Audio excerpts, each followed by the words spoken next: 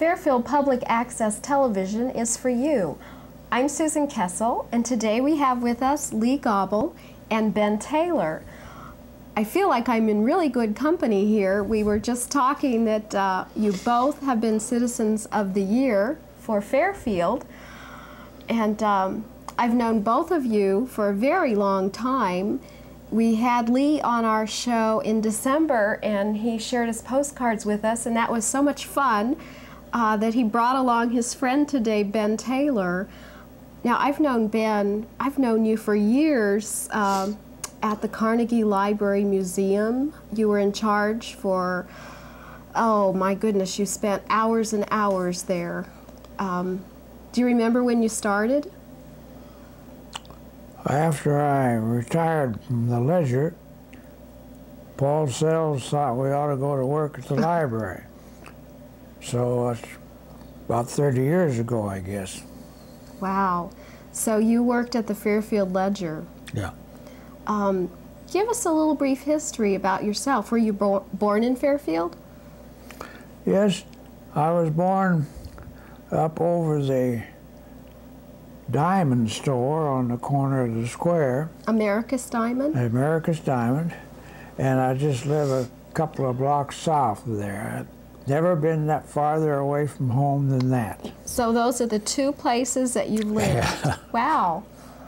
And Lee, you grew up around Fairfield too. So I won't ask your age, but were you close in school? Did you know each other in school? We're 5 years apart.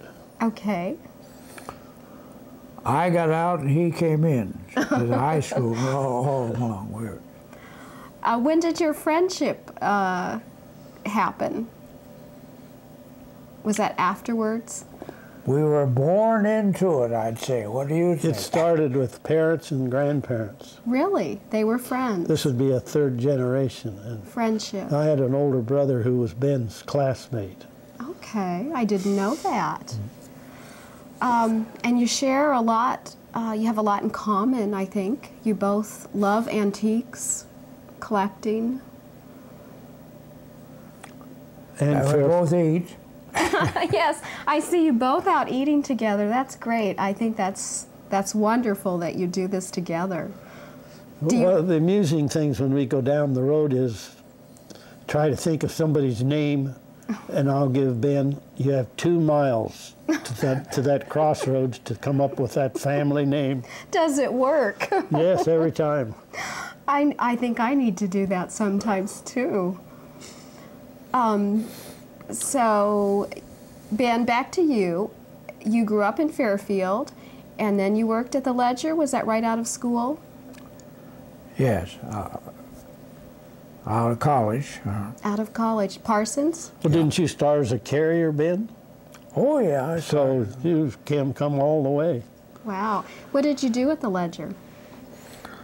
Well, I was advertising manager, the last official title I had, but I worked in several different departments. Uh-huh. Okay, and so then you got to retire, and Paul Sells asked you to go to the museum and help. How many years did you spend doing that? Oh, I think it was 25 or 30. It seems like a long time ago. I remember when I was at the Art Center in the basement of the Carnegie Building, and that is 33 years old, I would say, when they redid the library, and you were probably there before that. And I know that you and Paul cataloged a lot of museum articles, took in the donations of articles and then cataloged them? Well, the most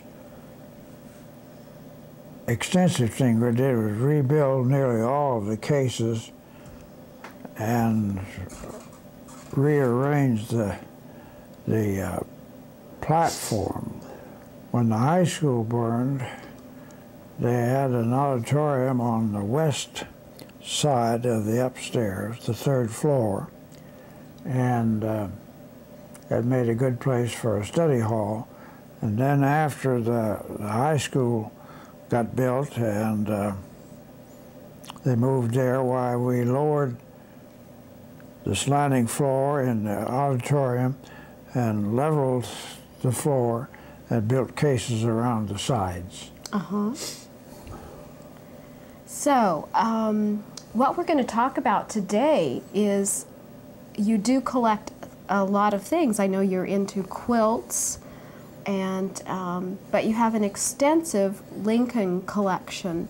And this being February and President's Month, Abraham Lincoln's birthday and George Washington's birthday, we thought it would be really fun if you brought some of your Lincoln items and shared them with us. And Lee is going to fill in once in a while. He's got a book here, and I think has some things of Lincoln too. Let's start with these things we have in front of us. Well, the thing about collecting Lincoln items, every millionaire is in the same business. And there aren't that many Lincoln items to go around, so whenever a Lincoln item shows up, it'll be gobbled up by somebody that can pay several $1,000s for it. And the prices have gone steadily up because the items are getting scarcer and scarcer, letters and one thing and another. There are no new photographs. It just hasn't been discovered for several years. They're all cataloged. The Lincoln item that why I'm interested is back in 1913, the Chautauqua program features Benjamin Chapin, who was a Lincoln impersonator. And this man is my father's second cousin. And this was Chautauqua Days in Fairfield. Yes, in 1913. Why don't you explain a little bit about what Chautauqua, though most people only know about Chautauqua Park. Well, you know what? I'm not sure I'm the one to explain that. Can you explain that? Well, I don't know much more about it than that, but every summer they had this lecture series. You see, that was the forerunner of TV and all sorts of public television, public programs, radio included. So I was particularly interested after that man who'd been here. And that took place in Chautauqua Park in a bandstand. In a bandstand. And William Loudon had built some restrooms and some stage facilities, and it was quite popular, but it was formerly a Billy Sunday tabernacle. And the building was so spread out that one heavy snow, the roof caved in, so they had to tear part of it down. But it lasted for, I think the last paying programs they had was in 1930. I took the tickets out there for them. Well, now, there's a lot of peculiar things show up.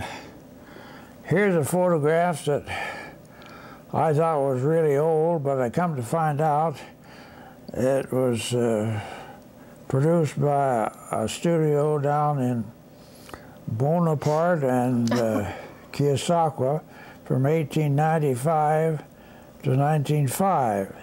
Now, it's a photograph of Lincoln, and when you first look at it, you think it's really old. This one is cataloged as 091. So they got them all pegged down. I did read just recently where Lincoln did have his photograph taken quite frequently, and that he would have some with his beard and some without. Do you have some of those? The beard, some little girl wrote to him and thought he'd look better with the beard. With the beard. This, and when he was inaugurated president the first time, he did not have a beard. Now there's quite an interest in the Lincoln Highway. And this is a colorful design, but their actual Lincoln Highway signs were much larger, made of enamel material, and it was the first. You see, when the automobile manufacturers got the cars to going, they didn't have any place to drive the cars except on mud roads. They got organized then and marked and helped create across from coast to coast, from New York to California, the Lincoln Highway. So now they're trying to restore some of those early roads, and of course the highway system is all by numbers and by states. Mm-hmm. So it's been an interesting thing to see. Well, we've just had a first for FPAC. We just had half of the power go off in our studio, so we were rudely interrupted by that, but we're all back together now, so we're going to continue. And we were talking about the Lincoln Highway, the original highway that was made to go across the United States. And also known to some people as Highway 30. Highway 30. Okay. East and west through Cedar Rapids. Okay, so right through Iowa. And what do we have here, Ben? The other personal thing that I have is two political buttons when Lincoln ran for president the first time. This one button, the round one, had belonged to my wife's grandfather, who fought in the Battle of Shiloh, and he had saved this, and another man that I knew in Fairfield gave me the second one. Pretty nice little political buttons.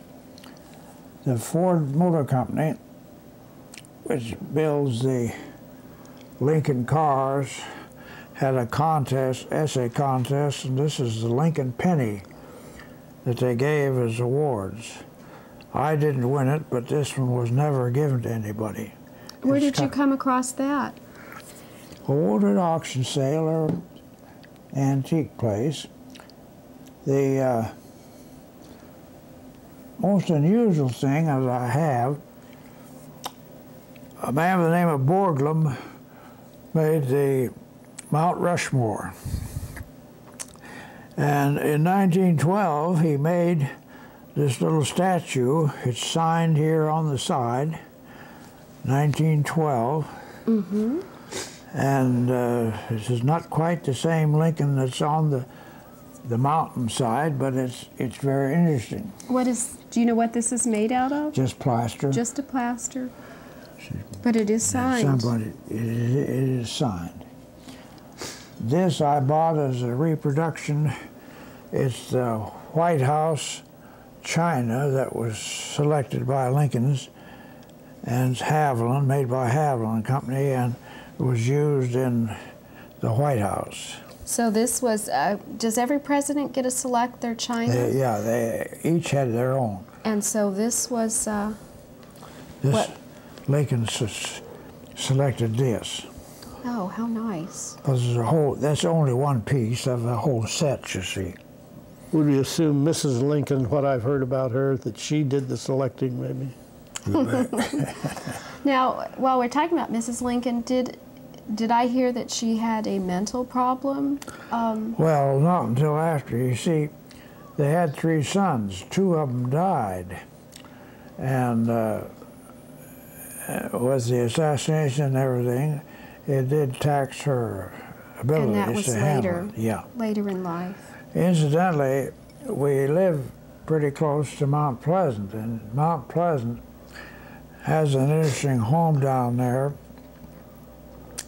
where Senator Harlan had the home, and Senator Harlan's daughter married Lincoln's son, the last surviving son. And they spent some time in the vacations, summers, at the Harlan home in Mount Pleasant. So there are a few personal things down there that belong to the Lincoln family. Now Is that part of the Iowa Wesleyan campus? Yeah. Okay. And is one of those, are they buried close to in our county or something? Am I remembering something else? It's what? One of the relatives buried in our county? No, I think you're thinking of Ann Rutledge's mother. Yes. Is buried down near Birmingham, but there was no real facts attainable about the relationship between Ann Rutledge and Lincoln. Okay. This is simply a sample of the things you can find. This is a 1910 calendar, and 1910 had nothing to do with Lincoln, but they used his picture, so it makes a pretty nice showpiece. Well, that's about it, I think. On those pieces, and then we also have, Yeah. and we'll be very careful with these. The thing that we can Maybe we can find every once in a while are these postcards. And this set here has a flag in the background. This is all the same series. I think there's 6. I don't know where the other one is. When would these have been published? Oh, there was a great urge, let's just do it right like this, urge after okay. everybody wanted to get something to sell. And it was after Lincoln was assassinated that What year was that? 1865, or shortly after that. Now here's Lincoln and supposedly Ann Rutledge. This is all made up, of course. An interesting fact in my family history is I know on one side of my family, my father was related to the Booths, and on the other side, my mother was related to the Lincolns. Had a little conflict there. Right. Now these aren't very expensive, and I can afford them. There's all sorts. Now these you've collected over the years? Yeah. Well, would these have been come out like 100 years later, 1965, or? No, they came out soon after Lincoln was assassinated. Really? Good. Yeah. So these lot of these were fairly old. Were printed in Germany, and